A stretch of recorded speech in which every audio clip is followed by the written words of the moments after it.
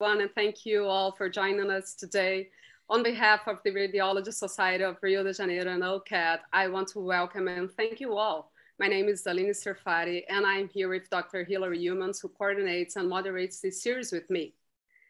Wow, this is a very special session for me because it's been a year since we launched the MSK case presentation series.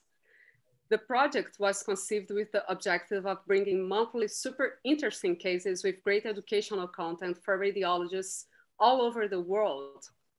And today, 1 year later, I realized that far beyond the learning provided, the MSK case presentation series connected worlds, brought Brazilian and international radiologists together, and greatly favored the exchange of knowledge and experiences. Thank you so much, Hilary, for believing in this very enriching project and helping to make it real. It's been amazing.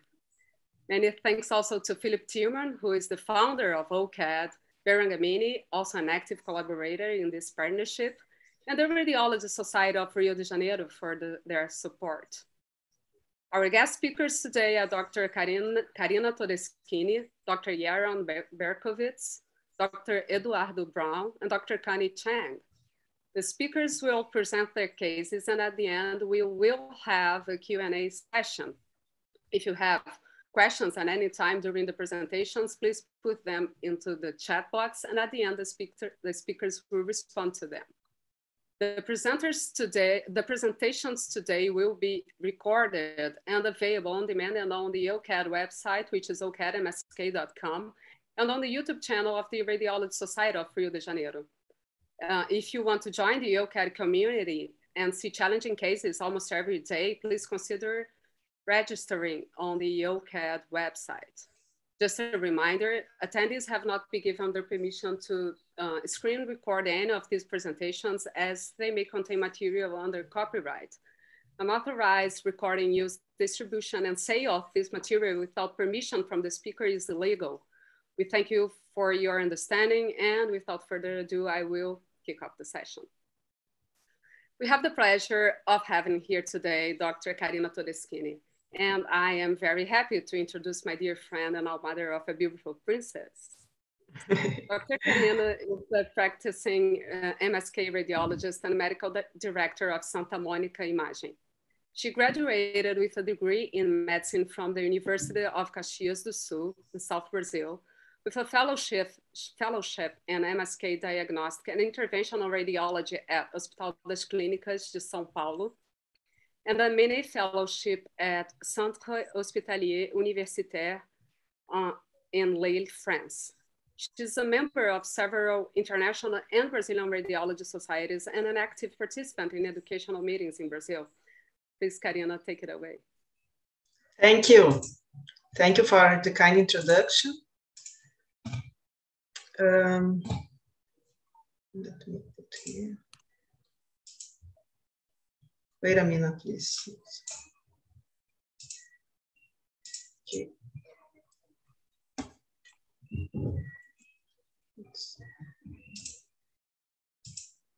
Oh, it's not working here. Let me see.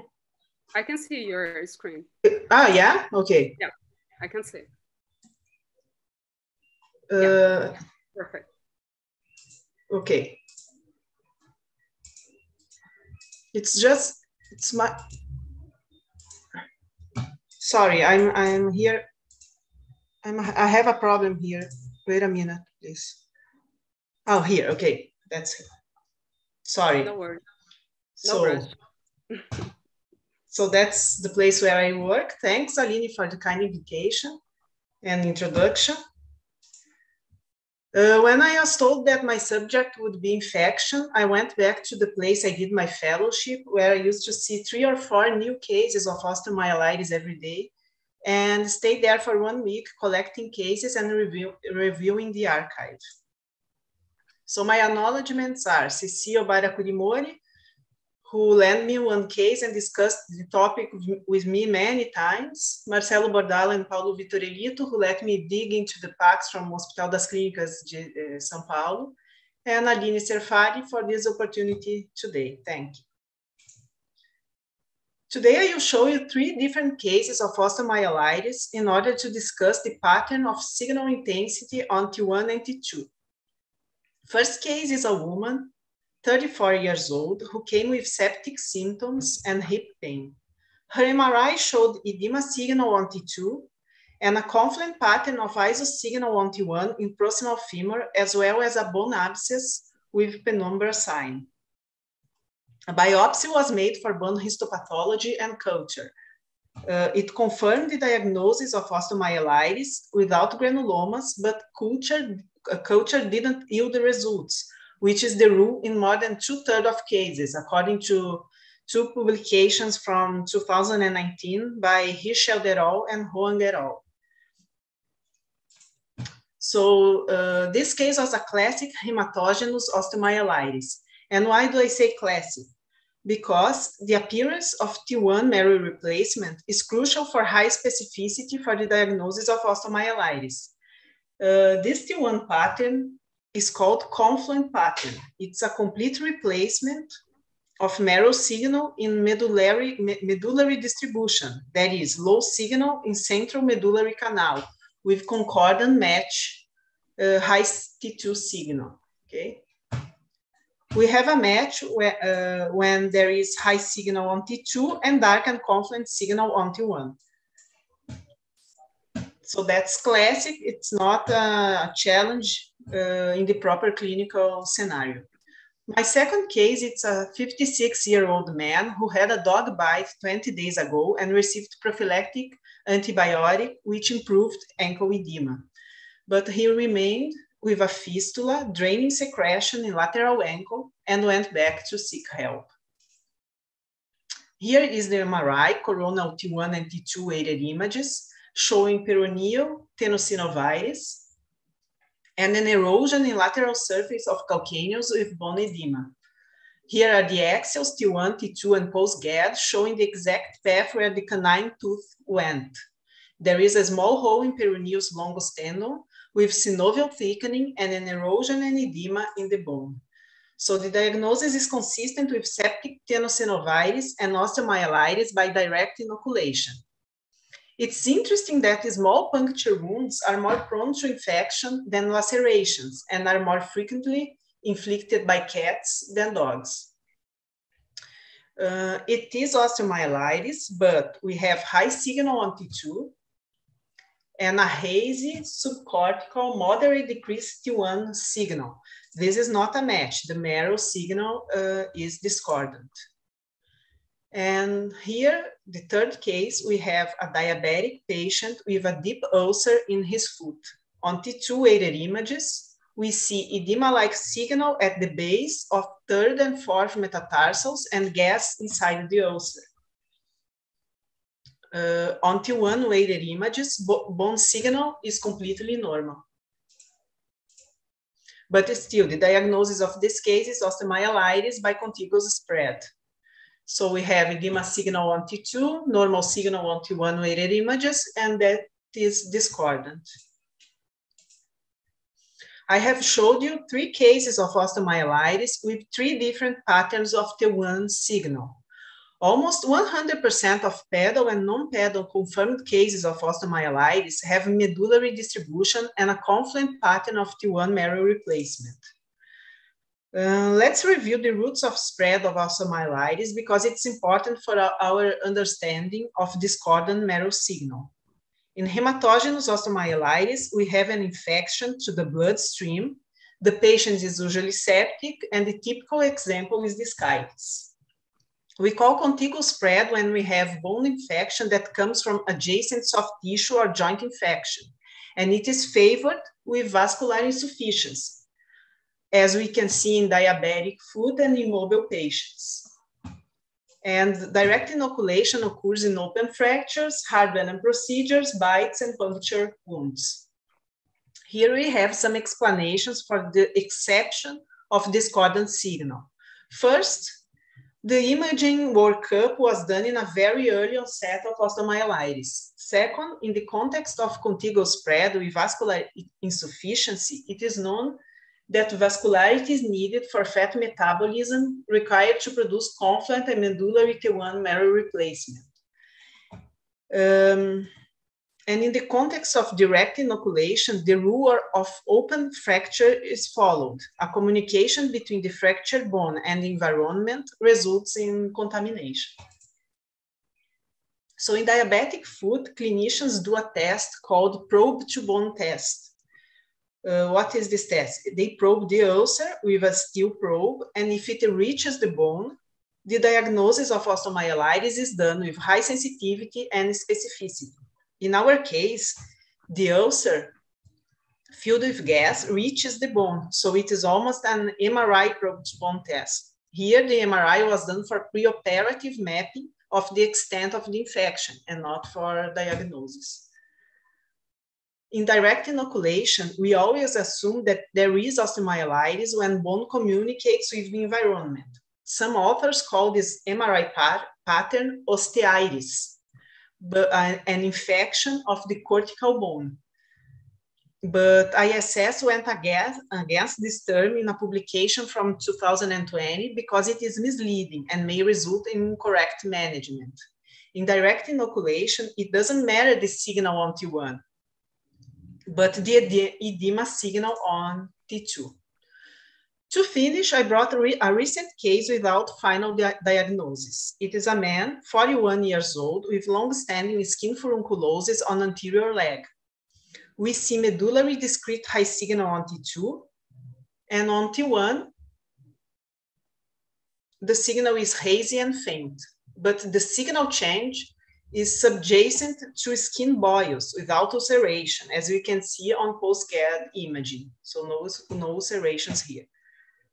There is a publication by Sachs et al. From last year that analyzed T2 marrow signal to predict osteomyelitis. They found that a marrow to joint fluid ROI ratio of more than 53% to be the strongest risk factor for developing osteomyelitis. So they compared signal intensity in the marrow to the joint fluid, and it should be more than 53% to be osteomyelitis. So our case was 41%. So what favors osteomyelitis in this case? The signal is faint, maybe because it's an early onset of osteomyelitis. We have infection, the boils, in direct contact to bone. And what favors reactive edema? The signal is very faint on T1 and T2 weighted images. The patient is not diabetic, so there is no vascular insufficiency to explain the poor marrow replacement. And there is a skin infection, but no evidence of ulceration in post-CAD images. So what to do? A percutaneous biopsy could cause iatrogenic osteomyelitis. So the best to do here is an interval follow-up, MRI. My guess is that it is reactive edema, but I will follow the case to confirm. So take home points. T1 weighted images are crucial for diagnosis of osteomyelitis. Bone edema-like signal on T2 is sufficient for making the diagnosis of osteomyelitis when we see adjacent deep ulcers, which is a positive probe to bone test, and a direct inoculation case because it follows the clinical rule of exposed fractures. For further reading, this reviewing article is very updated and complete. Thank you. And any comments you can mail me. Thank you.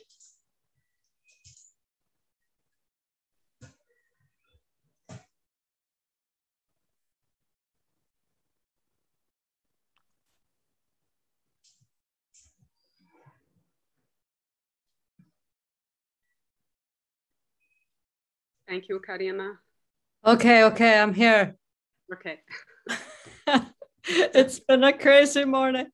Okay, it's my distinct pleasure to introduce Dr. Jeroen Berkowitz, who graduated from Cambridge University Medical School in 2009.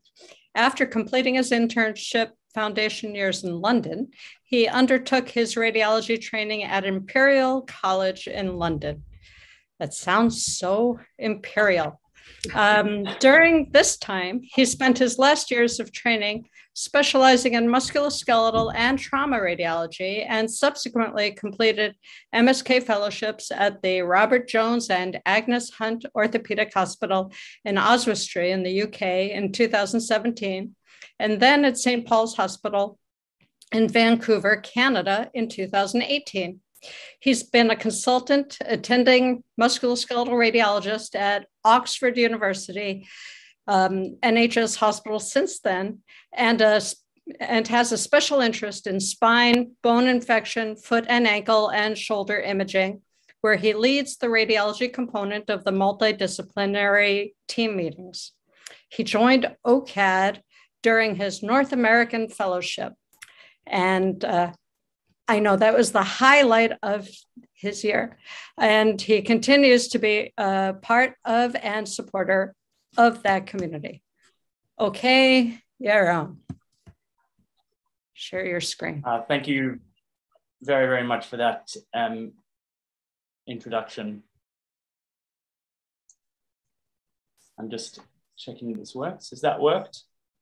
Yeah, perfect. Fantastic. So thank you very much for that introduction. Karina, that's a very hard act to follow, but I'll do my best, and I appreciate the invitation to speak to the OCAD group. So I'm going to be presenting really one theme, and that is whether or not it's infected, the Charcot, and everyone's expecting me to say foot, but actually we're going to be looking at the Charcot spine, or the neuroarthropic spine. So these patients with neuropathic spines are obviously often very complicated and difficult to manage. They often present with, they often come into hospital presenting with signs of sepsis, with raised inflammatory markers, because they get chest infections, they get urinary infections, they often have ulcers, and there's a constant question as whether or not the infection is potentially coming from their spine. So I'm going to show you 3 cases, and then we're going to try and decide which one is infected. We've got case number 1, paraplegic patient. You can see there's distraction of the joints, there's sclerosis of the vertebral body end plates, there's a bit of low density, so probably fluid, and there's lots of ossific debris or ossific fragmentation present on the MRI. And apologies, so we've got a T1, T2, and stir signal. You can see significant fluid filling that defect. There's a bit of bone marrow edema in the vertebral body end plates, but also some sclerosis there, which is low signal on both the T1 and on the stir, and edema in the soft tissues. So case number 2 is another neuropathic, so chronically neuropathic spine. They've got distraction at the L4-5. They've got a little bit of gas. You can see there's sclerosis of the vertebral body, and there's some ossific debris filling this space, as well as low signal, which is probably fluid. And you can see they've also got some mineralization, other features of neuropathic spine. And on the MRI sequences, we can see they've got low T1 corresponding with the sclerosis. They've got significant gas once they've been lying flat for a period of time in that defect, as well as fluid. And there's a small amount of bone marrow edema, but not particularly significant, as well as fluid tracking in the soft tissues. Case number 3, Case number 3 is another neuropathic spine, more of a neuropathic sacrum. You can see they've got distraction and destruction. There's some ossific debris, a little bit of periosteal reaction here, some increased sclerosis, and a little bit of gas present within this defect. And on MRI, they have low T1 and increased stir signal, and keeping with bone marrow edema signal, as well as fluid within this defect. You can see it quite nicely here on the coronal image, which is sort of midline, the degree of destruction and distraction. So the question is, which one of these is the infected? And only one of these is infected. And obviously this is difficult to take to show of hands, but it is case number 2. And the question is, how can we tell? So there's a lot of overlap if you look between neuroarthropathy and osteomyelitis in terms of the descriptions, and this applies for all areas. So it's mostly been described in the feet, trying to differentiate Charcot foot versus an osteomyelitic foot, but it applies, the same principles apply to the spine. You can have variable density. So you can have either lucency if they're currently fracturing, or sclerosis if it's chronic, and that also goes for osteomyelitis if it's acute and destructive versus chronic. You have a degree of destruction in both. You have debris in neuropathy. You have sequestry in osteomyelitis. You can have distension in the joints in both cases because you can get an effusion or you can get fluid filling the spaces. You disorganization in both cases as you get increasing destruction, dislocation, distraction. So one of the differentiators that people discuss in the foot is the distribution or the location of these areas of edema. Now, in a foot, you'd expect it to be more in the midfoot. However, you'd expect neuroarthropathy to be in the midfoot, but osteomyelitis to be more in the pressure-bearing areas, so the forefoot or the heel. However, in the spine, both areas favor the lumbar spine and the sacrum. So we can't use that as a differentiator. But what is very specific is the presence of collections rather than just fluids, so abscesses and collections, and sinus tracts. So if we look at our case, we've got T1 and stir signal sequences side by side. Now, back, which is saturated in fluid, is the big giveaway. So we've got, as you can see, some myopathic signal change in the soft tissues as we come across. There's this defect we're talking about, and the vertebral body is destroyed. That's probably from the neuropathic spine. But the key thing is that there's this sinus tract going through the soft tissues. And you can see it very nicely here, extending from this defect into the soft tissues. And it's obviously discharging. And the gas is probably from free communication. So as they lie down and they distract this fracture, distract this, this area of destruction, they get a vacuum phenomenon, negative pressure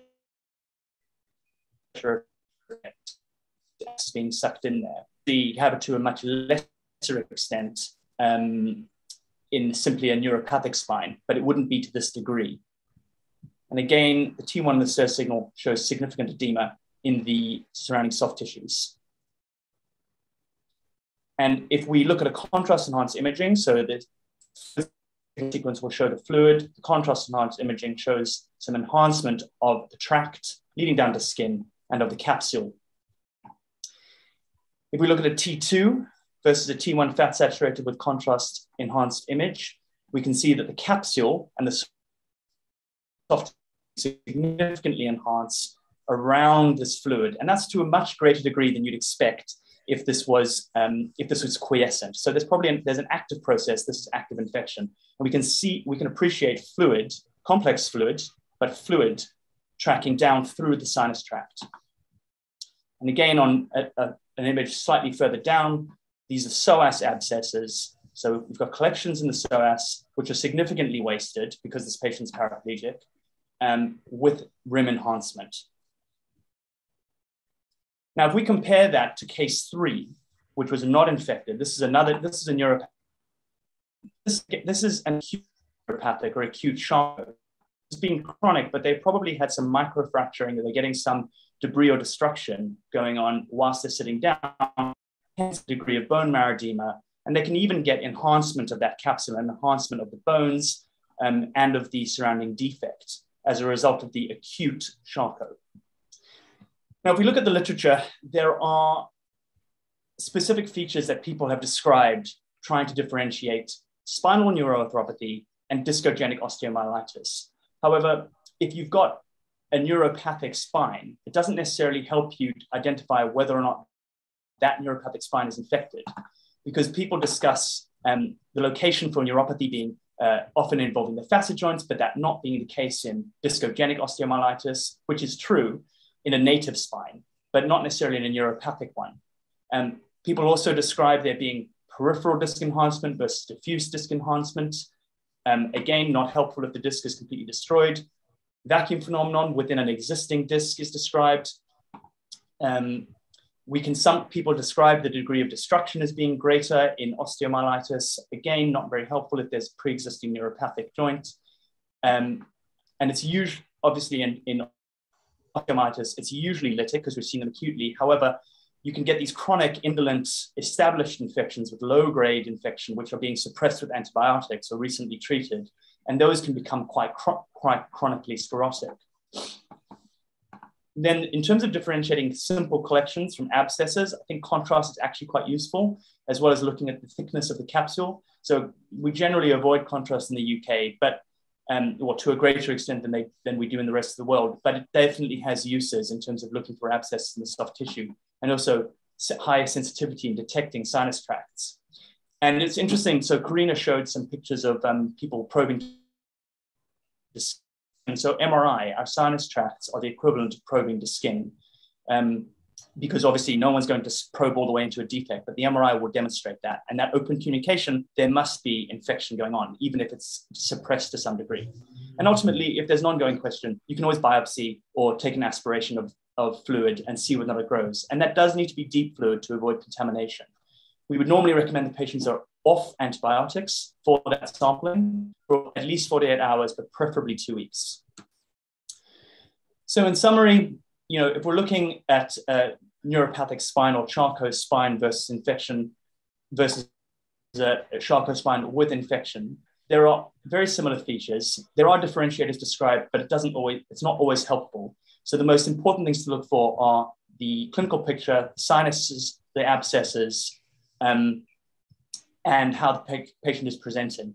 And if you need to, you can biopsy for organisms. It is important to remember that in an acute Charcot, there can be bone marrow edema and there can be inflamed tissue without there being infection. And those are often very difficult to decide on cases. And sometimes you just need to follow those patients up or essentially go to biopsy. Thank you very much. There'll be questions at the end, I'm assuming. Yeah, questions at the end. Thank you, Yaron. Okay, let's move on to the next guest. So the next speaker is Dr. Eduardo Brown. He's a practicing radiologist at Fleury and at the State University of Rio de Janeiro. He graduated with a degree in medicine at the State University of Rio de Janeiro with a medical residency in radiology at the same university. He's one of the coordinators of the monthly session of the Brazilian Orthopedic Society and an active participant of the Radiology Society of Rio de Janeiro, helping bring education among Brazilian radiologists. Please, Eduardo, take it away. Well, thanks, Aline, for the invitation. It's a big pleasure for me to be here. Can you see my screen? Yeah, but it's not in presenter mode. What about now? Is that okay? Perfect, thank you. Yeah. Okay, so I hope you enjoy the case I will present today. It is a 35-year-old male. He was complaining of pain on the right forearm and on the left leg for 3 months, and he had no other symptoms. His first exam was a ultrasound, and these images are a courtesy of my colleague, Professor Mogami, who works with me at the university. This is the right ulna at the level of the diaphysis. We can see cortical irregularities with soft tissue thickening here on the axial plane and also on the longitudinal plane. With Doppler, we can see increased flow in the periosteum. And this is the left tibia at the level of the diaphysis. We can see some pretty similar changes here with cortical irregularities and soft tissue thickening. Again, with Doppler, we can see increased flow in the periosteum. That's the longitudinal plane. And again, with Doppler, increased flow in the periosteum. On the right forearm X-ray, the lesion was not conspicuous, but maybe we can see some small cortical irregularity here on the ulna. And the left leg x-ray, it looked normal to me. I cannot see any lesion here. So this is the right forearm MRI on the axial plane at the level of the diaphysis. We can see T1 above and stir below. So that's the ulna. We can see some inflammation here with periosteal edema, cortical irregularities, and bone marrow edema. And we could also identify a similar lesion on the radius right here and here. That's the coronal plane. You can see a lot of inflammation here with periosteal edema, bone marrow edema, and again on the ulna, and again, and also smaller but similar on the radius. Left leg MRI, it's T1 and stir. We can see inflammation here at the distal diaphysis of the tibia on the coronal plane. And on the axial plane, very similar lesions like with periosteal edema, cortical irregularity, and bone marrow edema. And again here. In our institution leg MRI protocol, we always do bilateral imaging for comparison. So we could identify a smaller but very similar lesion on the right tibia, right here, although he had no pain on this region. So CT scan, we can see periosteal reaction, cortical irregularity on the ulna and radius. And again, bilateral on both tibias with periosteal reaction more prominent on the left where he had pain. In fact, at this time, we still did not know what the diagnosis was. And after some months, the patient complained of blurred vision. And he underwent a fundoscopy, and the ophthalmologist suggested the diagnosis. He said it was typical of syphilis, and this diagnosis was confirmed with serological tests. So that's acquired syphilis. There is a three-phase clinical evolution. Primary phase is the genital ulcer, the canker. After some weeks or months, we have the secondary phase, and that's the hematogenous dissemination. The treponema travels through the blood and it can go anywhere. So the patient may have fever, rash, lymphadenopathy, hepatitis, splenomegaly, anterior uveitis, and some musculoskeletal manifestations. I will talk a little bit more about this on the next slide, because that's exactly where our patient was. Okay, after that, even without treatment, the patient can become asymptomatic, even without treatment. So that's the latent phase, and it can last for years or decades. And finally, late syphilis, we have the tertiary phase with neurological, cardiovascular, and musculoskeletal complications like diabetic neuropathic arthropathy and Yamato's disease. So let's have a look a little bit more on the secondary phase, the hematogenous dissemination. The mechanism of bone involvement is paraketal invasion of the periosteal vascular beds, which leads to inflammation and granulation tissue formation. So that's exactly what we can see here on stir image, all this periosteal inflammation, periosteal edema, and periosteal reaction. The extension into the vascular channels causes osteitis and osteomyelitis. And we can see that here, this small tract going all the way into the bone marrow. And here we see bone marrow inflammation, bone marrow edema. So that's what happened with our patient, periosteitis and osteomyelitis. Less frequent in this phase, we can also see arthritis, myositis, tenosynovitis, and bursitis, but that's very rare. This is a systematic review of the literature of bone involvement in secondary syphilis. Let's have a look in this table. So age, usually the patient is a sexually active adult because this is a venereal disease. HIV co-infection is common, 30%. Recent history of genital ulcer, look at that, only 14%.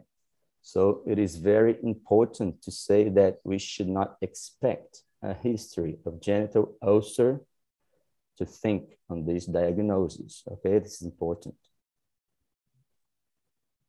Sites, the most common affected bones are long bones of the limbs and skull, followed by rib, clavicle, spine, and sternum. X-ray has a low sensitivity, only 62%. And bone scintigraphy has a very high sensitivity, 100%. And I believe MRI should be pretty similar to that. Multifocal bone involvement is frequent, 73%. And this is a companion case from the literature. You can see cortical irregularities here on the tibia and on the ulna, which is similar to our case. Another companion case, you can see here an erosion with curiosity reaction on the tibia, similar to our case. And a lesion in the iliac bone and clavicle. That's another companion case from skeletal radiology. We can see bilateral lesions in both tibias, and that's very similar to our case. This is just an example of a lesion at the skull. We can see the osteolysis with this worm-eaten appearance, which is classic of syphilis. This is an unusual case. We can see lesions in situ at the dens of the axis and T2 at the spinal process, consistent with osteitis. And we can also see soft tissue contrast enhancement.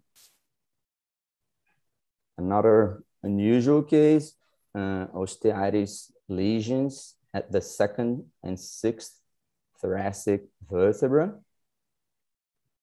And so that's it. Syphilis is a disease with a myriad of presentations, and it's called the great imposter or the great simulator due to the big variety of symptoms. Thank you very much. Thank you, Eduardo. This is a very, very beautiful case. I remember the first time you showed this case to us in our monthly meeting, and everyone was surprised with the diagnosis. Thank you so much. Thank you. Okay, I'm back, and I'm here to introduce Connie Chang, who is a native of Boston, completed medical school in New York City, okay, and then returned to Boston for residency and has stayed. She fell in love with musculoskeletal radiology, especially the medical side of MSK, meaning tumors and infection, and she's focused her clinical and research efforts on interventions related to these diseases. She's also the MGH Fellowship Director and has loved this role more and more over the years. She thinks it helps her keep her finger on the pulse of the current state of radiology and how it's evolving. Connie first got to know me through OCAD, and she told me that her most memorable time is being chained and jailed with fellow OCADers for an hour. Yaron was in her jail cell. I'll tell you about that another time. She's honored to be here and looks forward to getting to know the Brazilian musculoskeletal community more.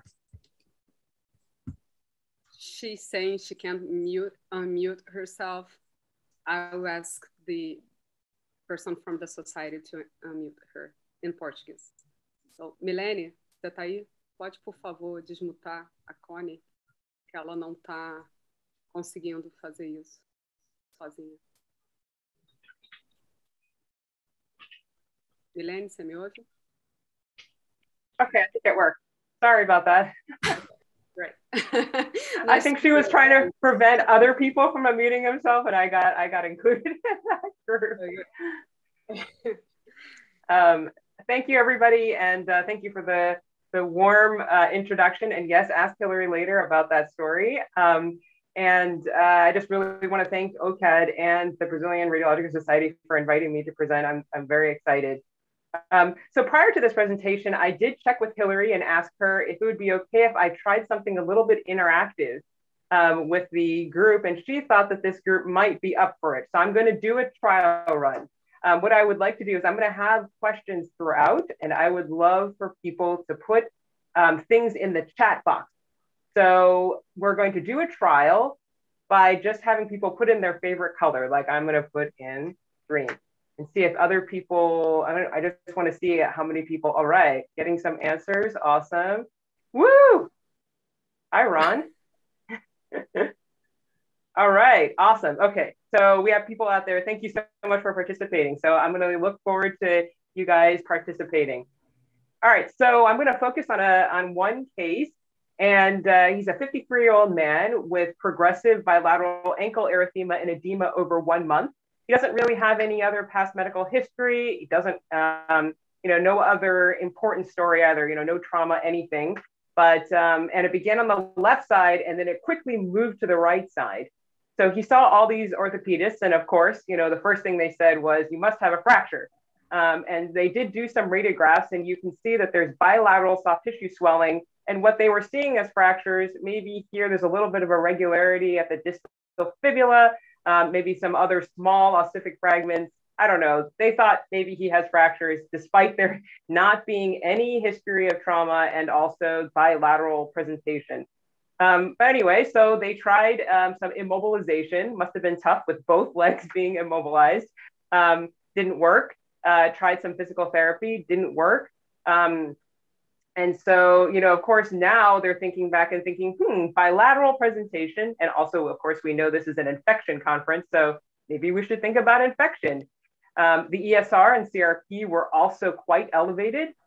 So the problem was, though, there was no fever, chills, no sort of systemic symptoms, nothing interesting from like the history in terms of travel. He didn't report any like recreational drug use. There was no white count. So the ESR and CRP are up, but no white count. So they also, as a result, worked him up for Lyme and rheumatoid.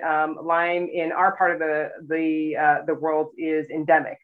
So we see this actually quite commonly presenting as sort of a, seeing as tertiary Lyme, even people who completely missed it. So all very reasonable, but all of this was negative. So because there didn't seem to be a clear evidence for infection, they did trial some steroids, but there was no improvement. And this poor guy just kept getting worse and worse. And at one point, he could no longer walk or manage his ADLs. So this is your opportunity to put something in the chat box. At this point, are you interested in any particular history or imaging from this patient to kind of help figure out what to do next? I'm keeping my eye on the chat, see if anybody has any thoughts for this poor guy. Can't walk, can't do anything. Nobody has answers for him. Imaging, of course, imaging. What kind of imaging? MRI. MRI, of course. We love MRI. MRI, of course. Some history. All right. So the first thing that would be helpful is also to take a look at those ankles. So we're going to do that first. So take a look. These are the pictures. All right, so keep that in the back of your mind. We'll come back to what we see here a little bit later. There are some distinctive findings, and this is both sides. So this is the left and this is the right side. All right, so I'm gonna be scrolling through the MRI, and we'll go back over these again, but I'm gonna, if you see findings of the MRI, point them out, okay, through the chat box. And I will sort of circle and pause on some things. You guys can feel free to add them to the chat box. I see somebody asking about uric acid levels. That's a good question. However, well, on that thought, it's a little bit unusual because we're going to be imaging both ankles. So take a look at this. Yep, there's definitely erosions. All right, look here. Look here. See this again a little bit better here. Okay, so that's the left side, and we're gonna be imaging the right ankle now. Right, we see tons of synovitis and a lot of tenosynovitis, multiple areas exactly. So this is the right side, and we see something pretty similar here, only on the lateral side here. These are the perineals. See this here? All right, so the basic summary is that we see bilateral involvement. There's tenosynovitis, and there's arthritis involving multiple joints, multiple sites, so sort of bilateral, a little bit asymmetric. Okay, so that's what they saw on MRI. So what test do you want to order next?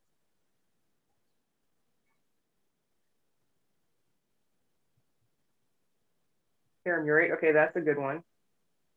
Aspiration, you're on. I'm on, I like your vibe. Anything else? So I'm actually not sure if they did serum urate or not, but my hunch would be it's going to be normal.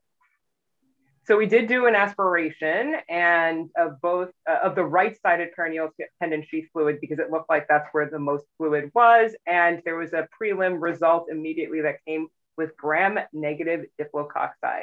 Don't know if that rings a bell for anyone. Thanks. I like in Brazil a test for, I can't even say that, chikungunya virus. That's awesome. All right, so given this preliminary result, this comes back within hours of you doing aspiration, what should you ask the patient at this point for additional history? Oops, I hope that didn't show. All right, excellent. I love it, exactly. So he's had multiple sexual partners and some of them were unprotected. I'm not really sure why, but that was the history. And 1 year ago, he did have gonococcal urethritis and it was treated with IM ceftriaxone. And so immediately he was started again on ceftriaxone and we're waiting final cultures. And are there any additional tests that you would do at this point, given this patient's history?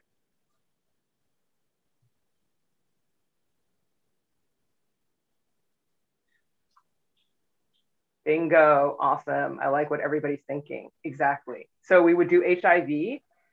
Also, you would check for any other sexually transmitted diseases, so syphilis. It's almost like Eduardo and I coordinated, but we didn't. And do some hepatitis testing, exactly, screen for other STDs. I love it, guys. So over the next few days, the final culture came back and indeed it was gonorrhea, and orthopedic did a washout of both ankles and also those tendon sheaths. He is HIV positive and his CD4 count was close to 209, so not good. But the good news is 5 years later, he's doing well. He's back to running. He's back to normal activities. His CD4 count is doing pretty well and he's almost back to normal essentially. So I think that's pretty amazing. And so the final diagnosis is disseminated gonococcal infection as an initial presentation for HIV. He doesn't quite meet the criteria for AIDS, but he's pretty close. So disseminated gonococcal infection. Gonococcal infection is the second most common sexually transmitted disease. Disseminated infection is relatively rare. You don't see this very often, but since gonococcal infection is pretty common, you should keep this in the back of your mind as a possibility of something that you might see.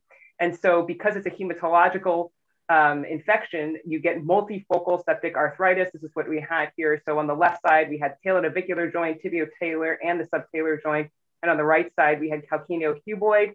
And then we also get tenosynovitis. This is a huge hallmark, so keep that in mind if you see it. On the left side, we saw the flexor and extensor tendons, and on the right side, we saw the flexor and perineal tendons, the bright perineal, which is the ones that we did the aspiration to make the diagnosis. The other key finding that you see is skin lesions, and this guy really has them all. So early on, you have petechia. Actually, I'm not sure he has those at this point, but then you start getting papular findings, which are more flat. and then eventually you get pustules, which progress to eschar, and then you can have bullae. So he has this on the right side, and then eventually you see necrosis. And then the onset can be quite insidious. So that's what happened to this guy. It kind of slowly drifted in weeks to months, and obviously he went through sort of multiple hoops, and they couldn't figure out what was wrong. It can be delayed after the exposure. So there's a case report which the infection occurred more than a year after the most recent sexual activity. Now, I don't know how much I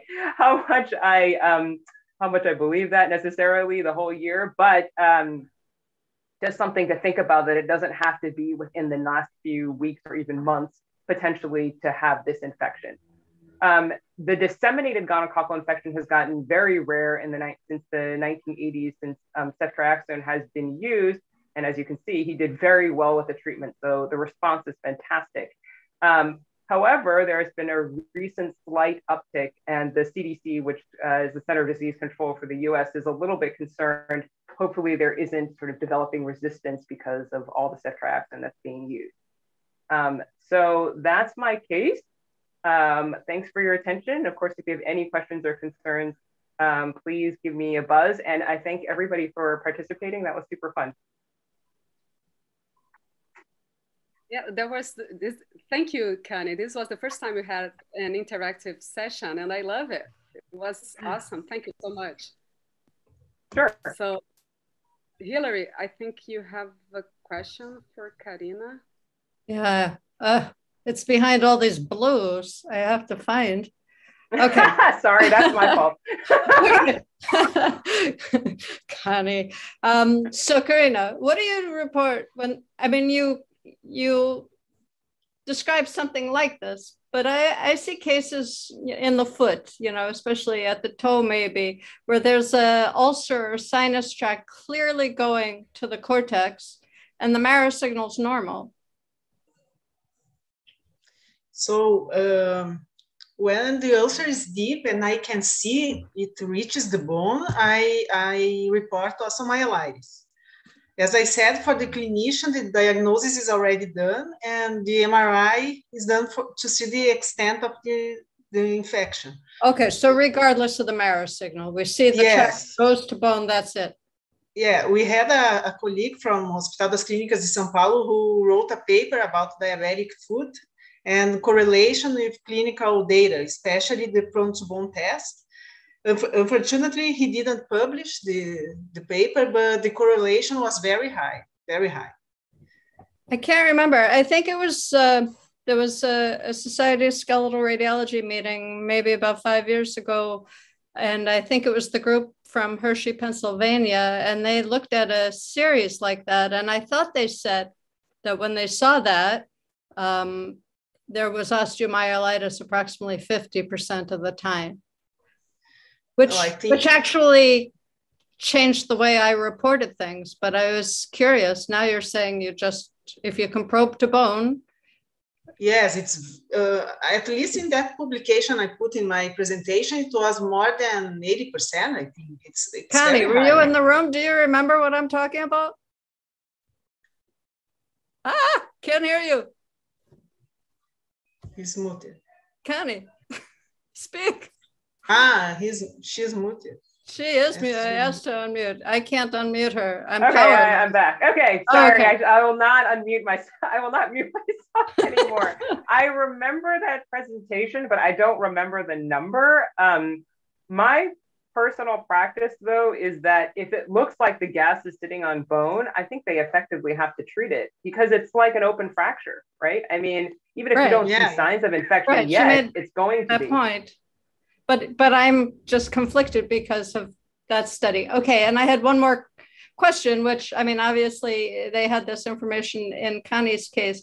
When you have equivocal cases, I mean, this is to anybody, do you recommend correlation with ESR and CRP? Do you find that to be helpful? I mean, if that's normal, will that influence your, conclusion?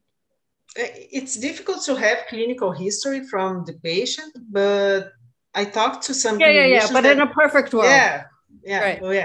But they told me that a high ESR and CRP have a quite good sensitivity and specificity for diagnosis of osteomyelitis instead of soft tissue infection.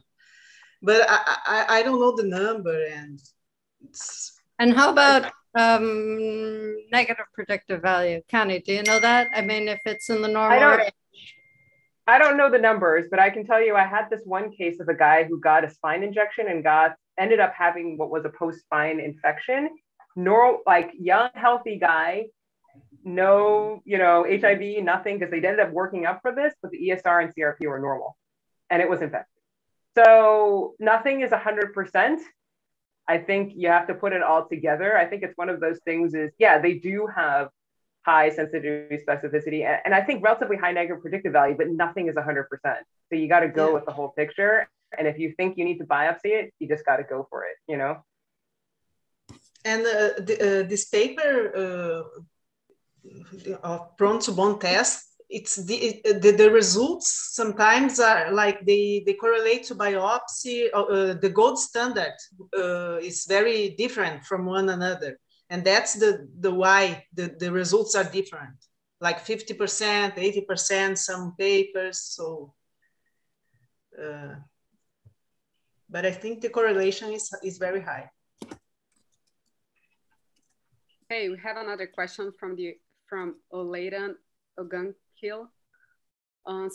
He says, from what I understand from Dr. Scarina's lecture is that in a diabetic patient, you don't necessarily need medullary low T1 signal as long as there is high T2 stir signal in the presence of adjacent ulcer.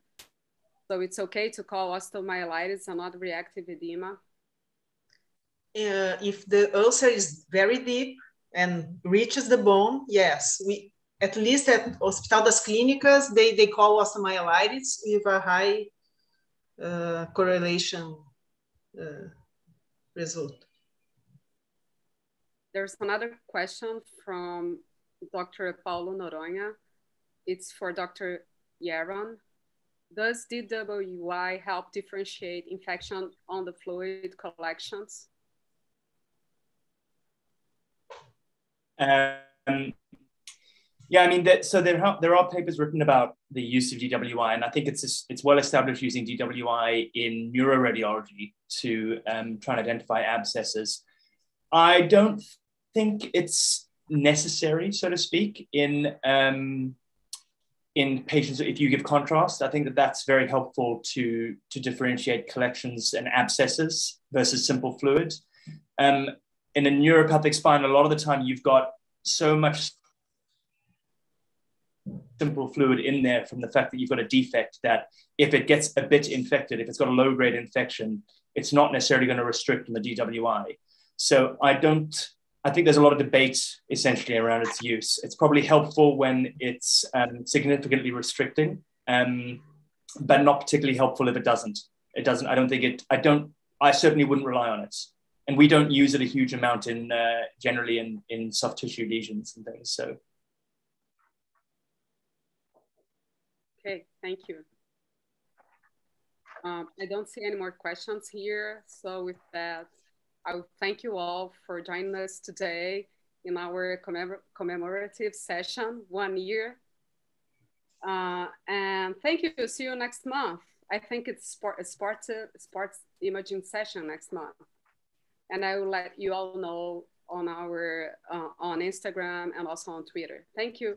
Bye-bye. Thank you. Bye-bye. Thank you. Nice to see everyone. Thank you very much. Bye.